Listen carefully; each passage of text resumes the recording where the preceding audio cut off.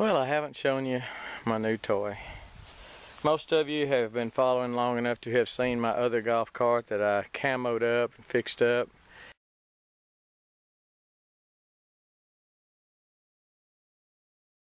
And changed the batteries out on it to the big 12-volt batteries that I use in my solar power system.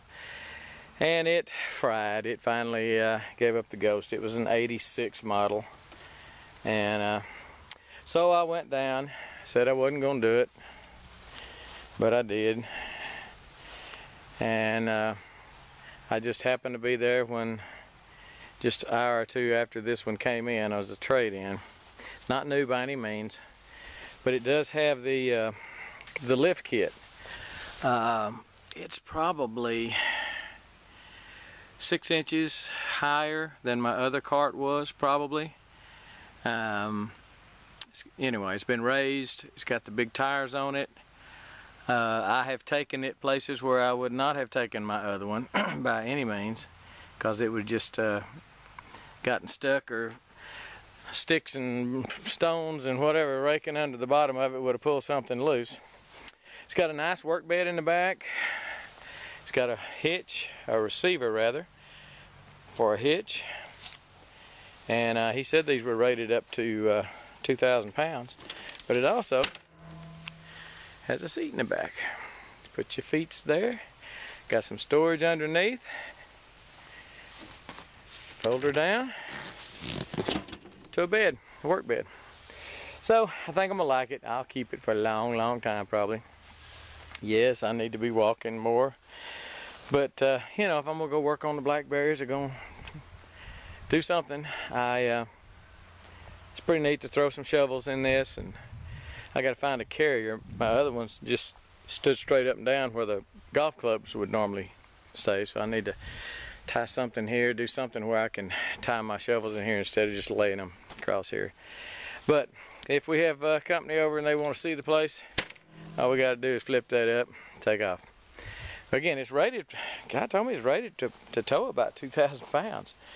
So I probably won't do that with it, but I've got a bunch of little trailers around here.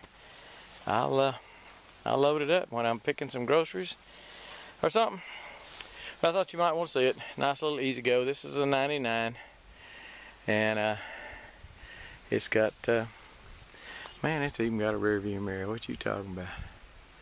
That's just too cool. Too cool.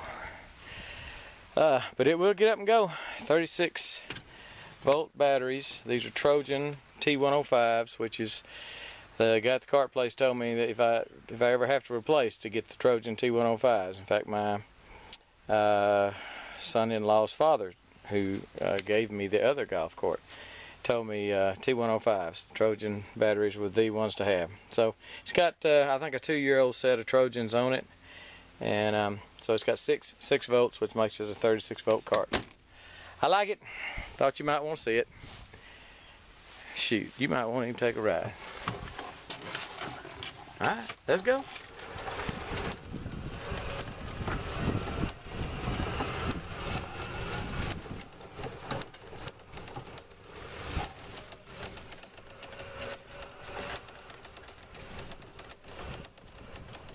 Grapes, grapes, muscadines,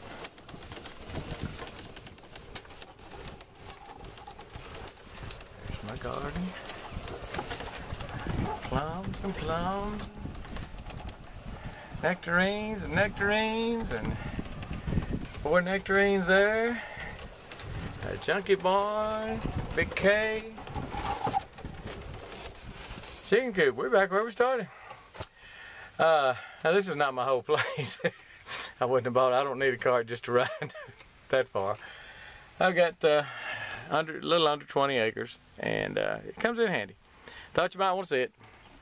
If I ride down into my beehives and stuff, I can sneak up on the bees, and they'll never know I'm coming. Never know I'm coming.